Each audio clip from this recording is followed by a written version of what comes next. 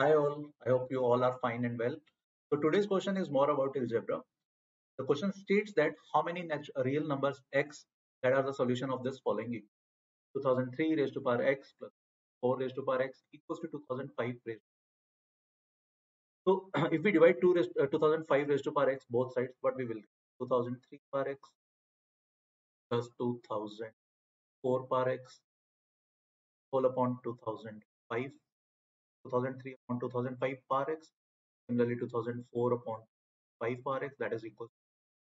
Clearly this thing and this thing, they both are less than, right? Now let's consider a power x. The graph of y equal to a power x, if a is less than 1, this graph is clearly decreasing. If a is less than 1 but greater than 0, then the graph is clearly decreasing. So practically this function, this value 2003 upon 2005 power x, this will decrease as we kept on increasing the values of x.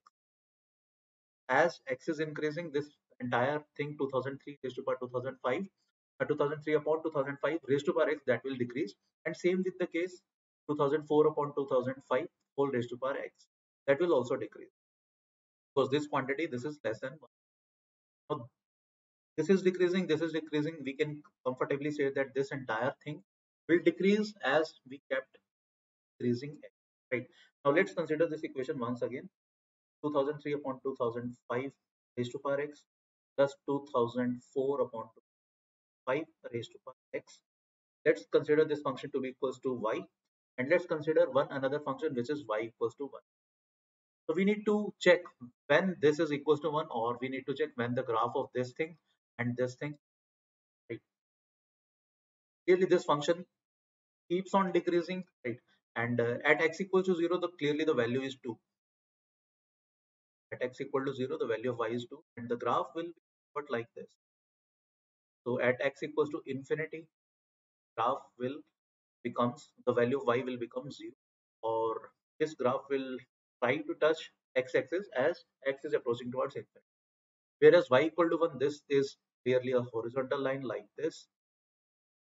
Clearly the graph will intersect with this graph at only 1. So how many real number of x are possible? Answer will be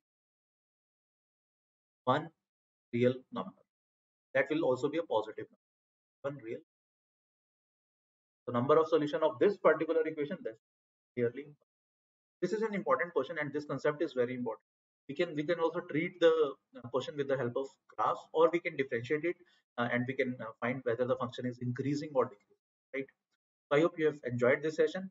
Meet you once again in next session. Till then, please take a very good care of yourself. Thank you.